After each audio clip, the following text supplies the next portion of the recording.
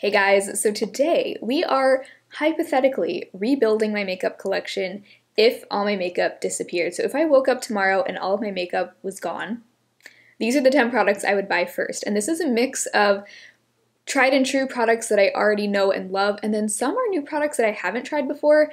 I mean, I thought about only picking products that I've tried, but then when I'm thinking realistically, like if this actually happened, being the makeup nerd that I am, I would take this as an opportunity to try some new products too. So it's about a 50-50 mix of products that I have already tried and love and products that would be new to me. So I've done this video in the past as well. I think it's been over a year since I did it previously, so I definitely have a whole different list of products to share today. I think this was a tag video way back in the day, but I recently saw Andrea Mattiliano do her updated version and it reminded me that I've been meaning to film this video again too. So I will link her video down below. I love her channel, highly recommend checking her out. I feel like I mention her a lot, but she's great. Really excited to get into the products, but first I do want to thank today's sponsor, which is Ana Luisa. If you've been watching me for a while, you've probably heard me talk about them before. I have been working with them ongoing for the last 2 years, and there's a reason why I continue to work with them, and that is because they are just a brand that I feel like I really align with. They are a fully carbon neutral jewelry company.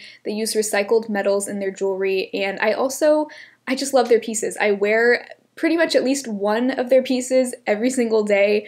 They have earrings, necklaces, rings, bracelets, and today I am partnering up with them to let you guys know that they are having a Mother's Day sale going on right now. I know it might seem early to be thinking about Mother's Day, but it is coming up next month in May, so it really is right around the corner. Their Mother's Day sale is a buy one get one 40% off sale, and let me tell you, when I first discovered Ana Luisa, I gifted my mom a pair of their earrings for Mother's Day, actually I think it was, and she has been wearing their jewelry ever since. Since then I've gifted her another pair of earrings and a few other things. She loves their jewelry. She's also very environmentally minded, so she really likes that their pieces are sustainably made and sourced. I think her favorite earrings that I've gifted her are the Riviera hoops. They're just a really cute, dainty, sort of sunburst looking design, and they have a little moonstone in the middle, so pretty. But I also wanted to show you guys a few of the new pieces that I am wearing today. You've probably seen me wearing these a lot in recent videos. These 3 pieces that I have on right now are so perfect for spring. I feel like I've been wearing them constantly ever since I got them, but these are the Papillon earrings. They're a little kind of mini huggy hoop with a little butterfly charm on them. And then I also have the necklace that matches with those earrings. This is the Souryaz necklace, the same little butterfly charm. And then I've been layering this necklace quite a bit with that butterfly necklace. This is the Robby chain. This is like a flat gold chain necklace. I just really think this sort of flat chain is so good for layering because it lays flat on your skin so it doesn't compete or get in the way of other necklaces. So I feel like these 3 make such a perfect little set. So those are just some ideas. Those are what I've been loving recently, but I have so many favorites. You really can't go wrong with any of their pieces. They're so well made. So if you're in the market for a Mother's Day gift or just a little something to pick up for yourself, I highly recommend checking out their buy one get one 40% off sale. The link will be right at the top of my description box. Be sure to click that to access the sale. So yeah, thank you so much to Ana Luisa for sponsoring today's video and continuing to support my channel.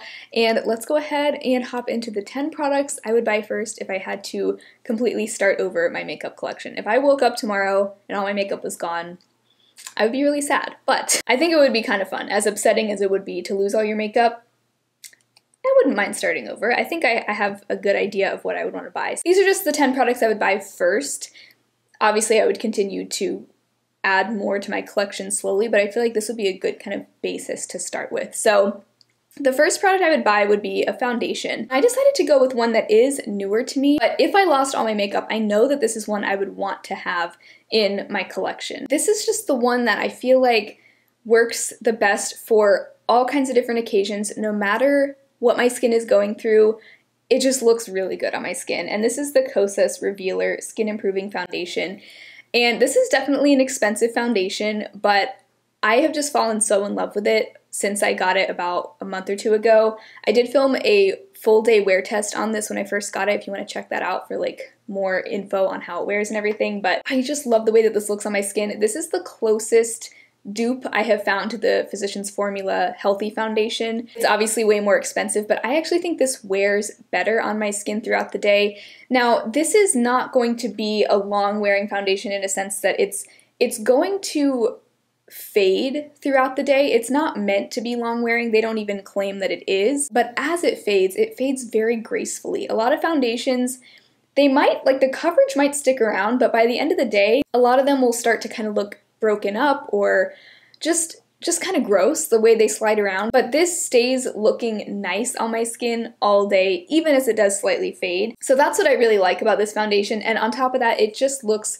so beautiful and skin-like on my skin. It's not really dewy or matte, it's just right in the middle. It just looks like skin. And I also really like that it has SPF in it. So a lot of great things about this foundation. I would definitely try to get it on some sort of a discount. Ever since I've gotten it, this has been the one that I've wanted to reach for like every single day. It is just so good. I also thought about my ColourPop Pretty Fresh foundation, and I would probably buy this as well, but I feel like of the two, I'd want to have the Kosas one first just because it is even a little bit more dry skin friendly than the ColourPop Pretty Fresh. And some days my skin, you know, will get like random dry patches if like literally anything gets thrown off, like if the weather changes suddenly or if, you know, I accidentally use a product that irritates my skin. So it's nice to have something that I know is going to be more hydrating, and even though the ColourPop Pretty Fresh works pretty well on dry skin, I feel like the Kosas one is even better. So this one is the one that I would feel like I would want to have first, even over the ColourPop one. So then for my concealer, I would pick up the e.l.f. Hydrating Camo Concealer. This is my favorite go-to concealer out of all my concealers, both high-end and drugstore.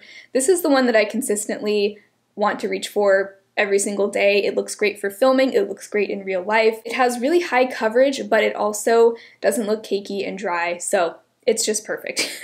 And I wear the shade Light Ivory. Oh, and by the way, in the Kosas foundation, I wear the shade Very Light Neutral 110. So then for powder, this is another one that you've heard me talk about time and time again. In fact, I just talked about this in Wednesday's video as well, both of these, but the powder I would pick up is the CoverGirl Clean Fresh Pressed Powder in the shade Fair.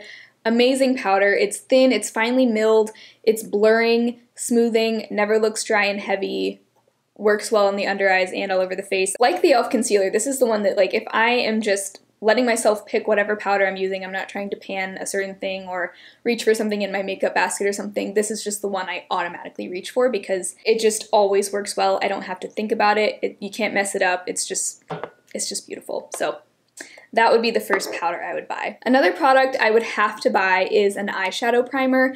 I cannot get away with not wearing an eyeshadow primer or my eyeshadows will crease and fade. And I think the one that I would go for would just be the Milani eyeshadow primer. I haven't had that one in my collection for a long time, but it is a really good, reliable one. It's only $9 at full price. I think it's just as good as the Urban Decay Primer Potion or any other eyeshadow primer. I mean, I'm not picky, but that is probably the one I would go for. I would also want to get a brow product, and I think I decided I would get a brow pen. And the brow pen I would buy is not one that I've ever tried before, but I've really been loving the Urban Decay Brow Blade. That one comes with a pencil and a marker, like it's a dual-ended product, but I don't really feel like I need the pencil side, so I would probably just go with like a plain brow marker. And I think I would want to try the NYX Lift and Snatch brow pen. I've heard really good things about that one, and it is like half the price of the Urban Decay one. It's $12. And I think I would probably get the shade Blonde. One of you guys told me that the blonde shade is actually cooler toned than the taupe shade, which it's usually the other way around, but I do prefer a cooler toned brow shade, so I think that is probably the one I would buy. And that would be the only brow product I would buy to start with. Hopefully it would work well. Yeah, I've just been really loving the brow markers lately. I did use my Urban Decay Brow Blade today.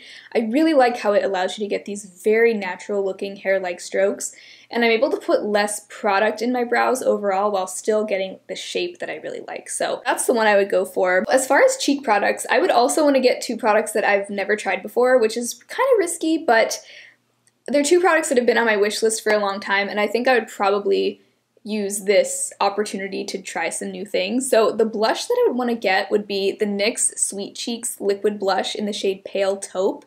I've heard so many good things about it. In fact, when I did an Ulta Shop With Me video a couple of months ago, I thought about buying that one and then I didn't, and then so many people were like, no, you should have gotten the NYX Sweet Cheeks blush. So ever since then, I've kind of regretted not buying it. I ended up instead getting the Milani Sweet Cheeks blush, which I'm also loving. I would also eventually buy this too, but I think the first one I would want to try would be the NYX Sweet Cheeks, just because I've heard so many good things about it. It looks so beautiful, and that Pale Taupe shade looks like just the perfect, like, rosy brown shade. And I don't have a bronzer on this list. I wouldn't buy a bronzer because I'm limited to only 10 products, and bronzer's not really a product I wear every day. In fact, I'm not even wearing any today.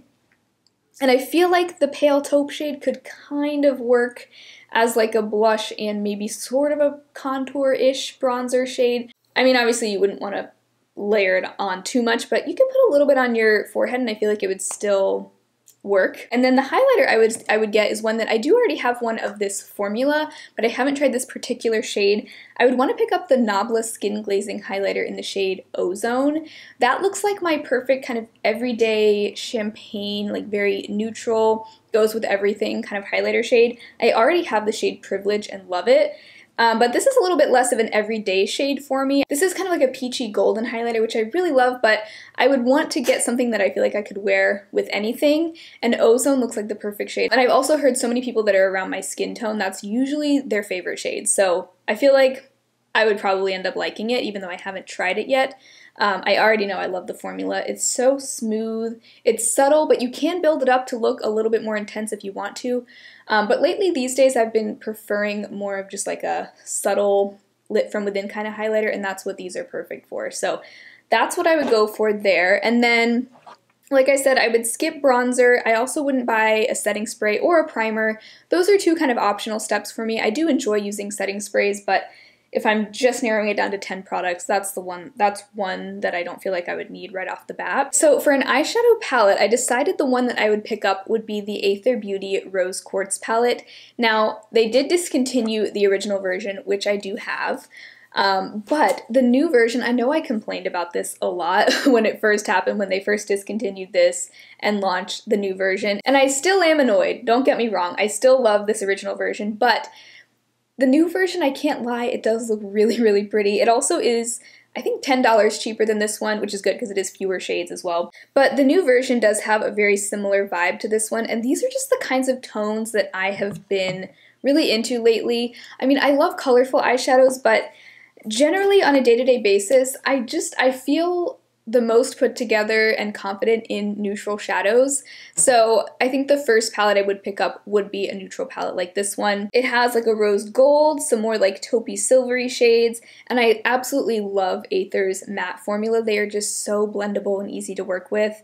So yeah, that would be the first palette I would go for. Alright, so then for lip products, I just have one lip product that I would pick up in these first 10 products I would buy, and it is the Milani Keep It Full Nourishing Lip Plumper in the shade Soft Rose. Now I'm holding up an empty one right now because I actually just completely finished this one, but I know if I were rebuilding my makeup collection, this is one product that I would absolutely want to have in my collection. It is my perfect My Lips But Better nude shade. This color matches my natural lip color, but it's a pretty opaque gloss, so it just ends up looking so polished and put together on my lips. There's something magical about a lip color that perfectly matches your own lip color. It almost seems like, you might say, well, why not just not wear anything on your lips if it's between that and a color that matches your lips, but it just looks so natural, yet so perfected and put together at the same time. It's really like a true My Lips But Better lip color.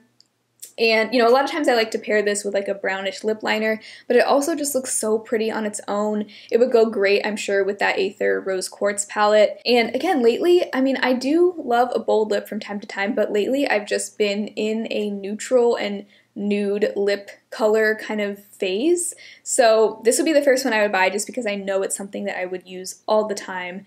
I mean, I use this one all the way up. I do plan on repurchasing this at some point because it's that special of a lip color. And also, does anyone know of a lipstick that is exactly this color? Like, I'm talking exactly this color, because I really want to get a nude, like, bullet lipstick that is this precise color. I checked Timtalia, but they didn't have any dupes for this color on there. So if anyone happens to know of a lipstick that matches this, let me know, because I'm on the hunt. Alright, so the final product I would of course have to buy would be a mascara, and this is another category where I would want to try something new. I'm always interested in trying new mascara formulas. I have some favorites that I already know I love, but I think I would want to use this as a chance to try something new. And the one that I've been really wanting to try is the new, I don't know how new it is, but I think it's relatively new, the Milani Highly Rated Anti-Gravity Mascara. This has a really interesting looking brush. It's kind of like an hourglass shaped brush, similar to like the Too Faced Better Than Sex mascara, but it has like spiky rubber bristles rather than like the natural style bristles. I do prefer a rubber bristle brush myself,